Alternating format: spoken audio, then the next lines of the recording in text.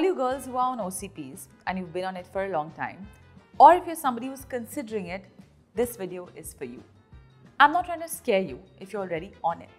I just want you to be really informed, because here's what I hear most of my clients say. I've never had gut issues and now I can't tolerate a whole lot of foods. My hair fall just won't stop. And suddenly after stopping my OCP, the weight keeps piling up and the acne won't go away. Now, because of the genetic differences we all have, right? Not everyone is going to have all of these effects. But if you're one of them, you might want to understand what PBCS is. It's called post-birth control syndrome. And in my clinical experience, I've seen most women who've taken it for over a year land up with some form of PBCS. So imagine what happens to somebody who's been on it for so many years, right? The fact is, hormonal birth control includes synthetic forms of hormones estrogen and progesterone.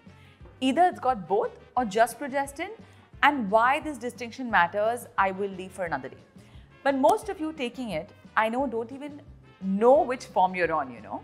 But anyway, the thing is that recent research has proven that there's a bidirectional relationship between oral contraceptives, oral estrogen and our gut bacteria.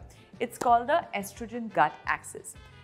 The use of OCPs increases gut permeability, which is why you are now more sensitive to a whole lot of foods. You're also gassy, bloated, and can't lose weight more easily, you know.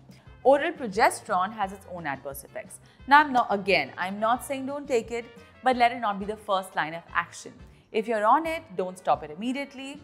At the One program, we actually always encourage our clients to continue the medication, any sort of medication that they're on, along with a whole lot of food therapy, mindfulness rituals, a lot of lifestyle changes, etc., so that this dysbiosis that is created can be corrected, and so their gut microbiome can be in a better place. Now, if you're already on the pill, please make sure that you're having a good probiotic that actually stays alive until it reaches the intestines. Plus, do a whole lot of things that make you calm down, because anxiety is a very common side effect of taking OCPs. Also have supplements like B complex, zinc, and vitamin C, because these are the nutrients that are completely robbed off from your body when you're on the pill, you know. But when it comes to supplements, please have the most efficient form so you get the worth of your money. If you have questions about OCPs, how to get off them, whether you should get on them or not, post them below. I'm very happy to answer those.